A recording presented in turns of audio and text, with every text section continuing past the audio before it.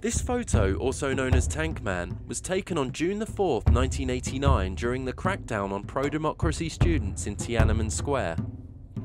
It was snapped by Associated Press photographer Jeff Widener and is widely considered to be one of the most iconic photos of the 20th century.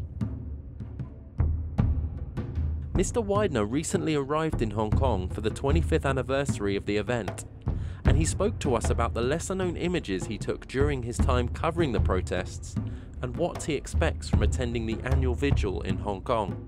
You know, I thought about it very carefully before coming out here, but it just seemed like the right thing to do 25 years later. A lot of times journalists have to be very, unbiased. I mean, they have to be neutral, but we're also human.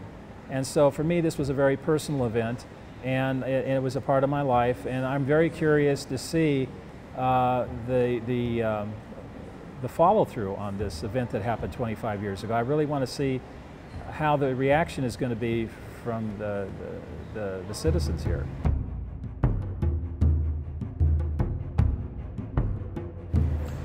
This group of photographs here represents pretty much my entire coverage of Tiananmen Square.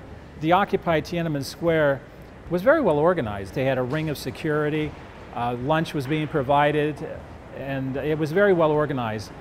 But later on it started getting very tense, and to break up that tension, some of the students had performers, some of the folks were singing, young children were dancing. This policewoman was singing along with the crowd, and I do believe there was a lot of sympathetic support from the soldiers and the police. That night is when I came very close to dying, and I was running low on battery power,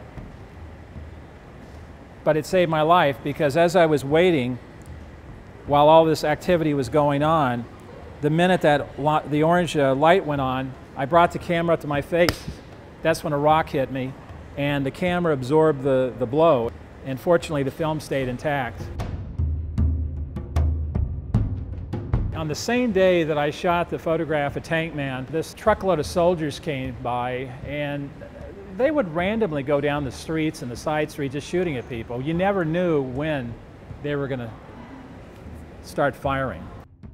I don't even have this picture on my wall at my house, because I just get a shiver every time I look at it, thinking how close I came to losing the photo. Because the automatic camera was adjusting for the proper shutter speed, but when you shoot an 800 millimeter at 30th of a second, it's an impossible shot. It was a miracle that this picture came out. A miracle.